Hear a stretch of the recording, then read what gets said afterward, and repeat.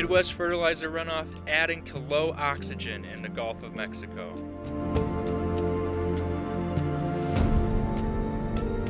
The U.S. needs a national strategy for regulating farm pollution. Experts are saying changing attitudes is key.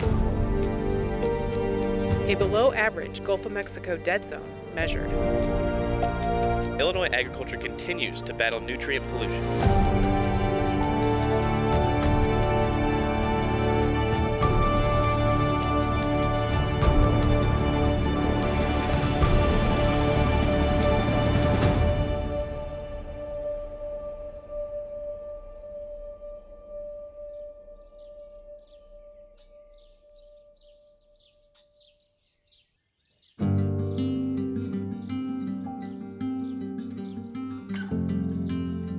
Most of the farmers that are still farming today are here because they changed somehow. No one who was farming today was farming exactly like they did 50 years ago. So I think farmers are very adaptable to change because they know that in order to survive in this industry, you've got to continue to assess your operation year in and year out.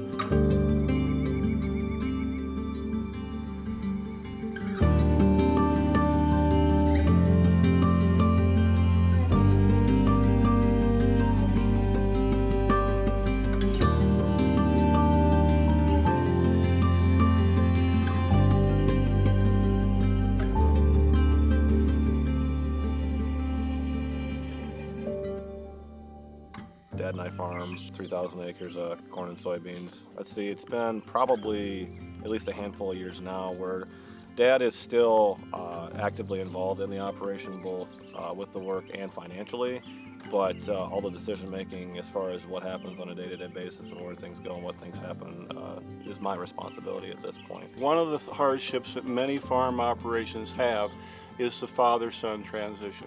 My goal has been to facilitate him to be successful, and because of that I've watched a young man who has been able to instigate his own ideas, create his own parameters on things.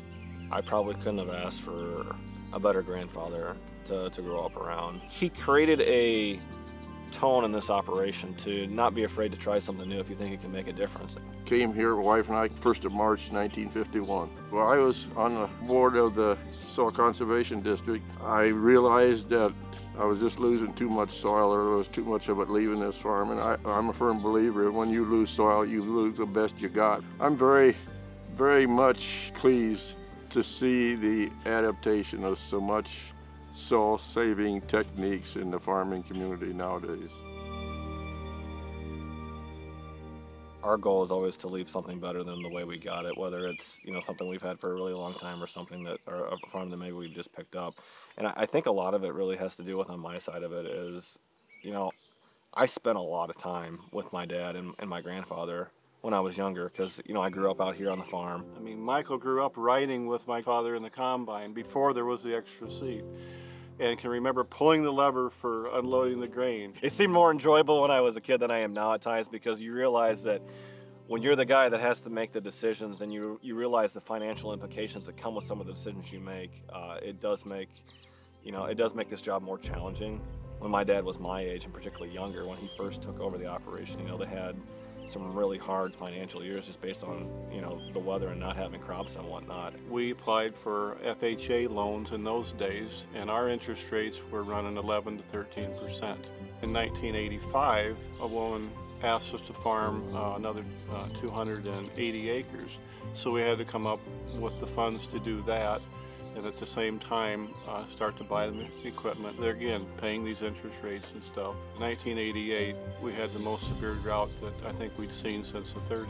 Some of the things that he had to go through to get to where he is at today actually gave me a lot of respect for who he is and who he is for a farmer too, because I don't think I could survive what he went through at my age. Winter, I had to submit a negative cash flow. The only time I've ever submitted a cash flow that turned out negative, and you wondered whether the bank was going to lend you money.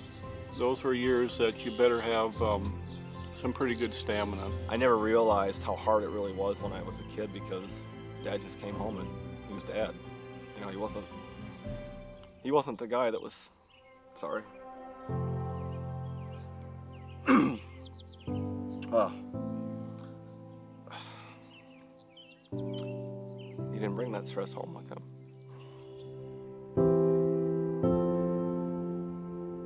There's going to be adversity, and that's okay.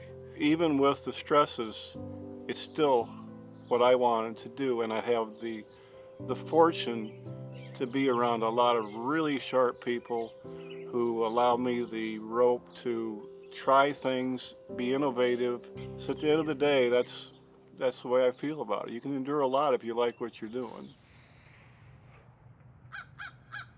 I have been at Illinois Farm Bureau for about 9 years. I am the Director of Environmental Policy, but I spend most of my time working with regulatory agencies, and so that's either at the federal level, USDA, US EPA, or at the state level, same kind of thing. Illinois EPA, Illinois Department of Ag, and any others that would touch on environmental issues in agriculture. The Illinois Farm Bureau is a farmer-led grassroots organization. So a farmer would join our organization through their local county farm bureau. They can come up with ideas and say, this is an issue in my county, and this is what I think the solution should be as far as law or regulation. There's a lot of ways for people to either get together socially or start to engage in, I think, very impactful ways to really protect, defend, and be very thoughtful about what this industry needs to look like in the future. And I think Illinois Farm Bureau is that venue for making that happen. The Illinois Nutrient Loss Reduction Strategy has become a thing in and of itself back when we started going to meetings in 2013. So this was about day 2 on the job for me. Hey, Lauren, you know, you need to go to the Illinois EPA. They're having a meeting on fertilizer and manure runoff. You know, will you be the Illinois Farm Bureau representative? Yeah, I will. The federal EPA had actually issued a guidance memo, so not a law, not a regulation, but a guidance memo that said we want states to put together these strategies to kind of build off of whatever you have going on and add to it. But we were around the table with all of the ag groups, environmental groups, wastewater treatment community, academia. By the end of it, we agreed to a strategy, and agriculture actually had a really great opportunity to continue to think about this issue and address the issue in a voluntary way. So yes, we had to admit we do contribute quite a bit of nitrate nitrogen into our water, and we do contribute a bit of phosphorus with the sediment that enters into our waterway.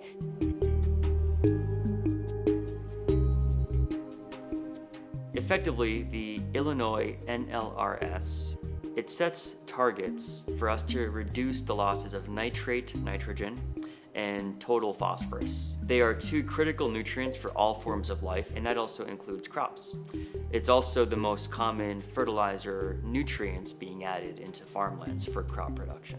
The land may take fertilizer more than it can be consumed by plants, and then a lot of that will be flushed by runoff or leached in the field, in the soil. And then these flushed off part as well as the leach part will go into the water body. Locally, that could be the creek, the ditch, but eventually they'll work their way down the Mississippi and into the Gulf of Mexico.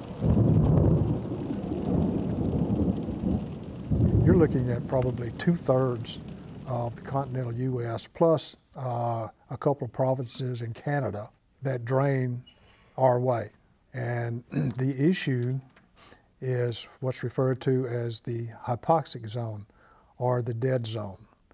And that's where nutrient-rich waters, because of the nitrogen and phosphorus in particular, accumulate, whereas you will have algae blooms because of the nutrient-enriched water that are formed. And as these algae blooms die off, they deplete the oxygen in the water where they're located.